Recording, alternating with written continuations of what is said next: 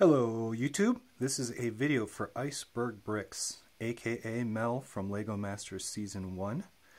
On Instagram he posted a picture of a really cool technique where you have the cylinder, two studs on the front, which is the 1x1 round plate, the cheese wedge slope, you could use ones, I did a double, and when you snap another piece on top it produces an offset. So I think it's 32 of these will form a circle. So he had a ring, but you could see where it was popping apart, and that's because this clutch is a barely clutch. It's like a quarter, maybe not even a half, and it's constantly trying under tension to rip out and pop off. So it'd be impossible, well, nearly physically impossible to get a perfect ring. Just getting 4 of them to stay together was where I was having a really tough time of it. So if I counted and it was 32, I thought, okay, 4 of them will be an eighth. And so if I made 8 of these structures and repeated it, if I reinforced it somehow, they would hold together. And it is. It's a real pain in the butt to get this column of 4 to hold.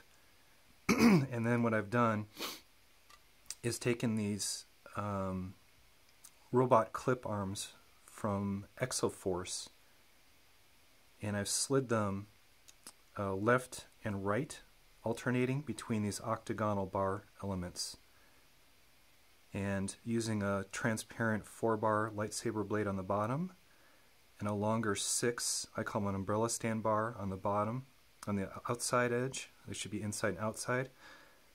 By holding that together and having it explode 3 or 4 times, about 4 tries, I found the best way to do it is to clip in, to hold it in place, have this bar across, stretch it, clip it in from the inner ring, and then very carefully snap it in the outer ring. And it takes multiple tries. This is a real pain in the butt. But once it's together, once this bar element is holding and this bar element's holding, it's really sturdy. So you wind up with your ring. It's just that I had to use clips and bars to reinforce, along with the addition of these octagonal pieces.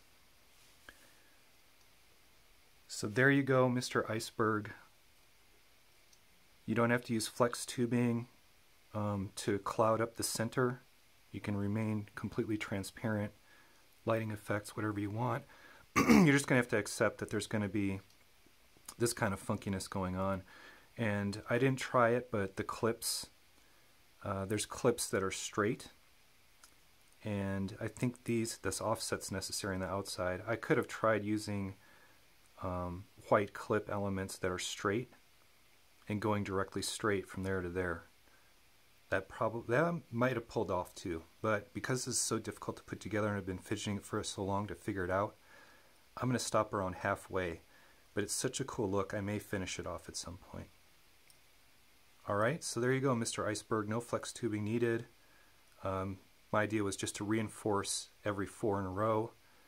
And look, just eyeballing it, it should make a complete circle. And you can drop it, you can flip it, you can bash it. It's solid. Alright? There you go, man. Good luck.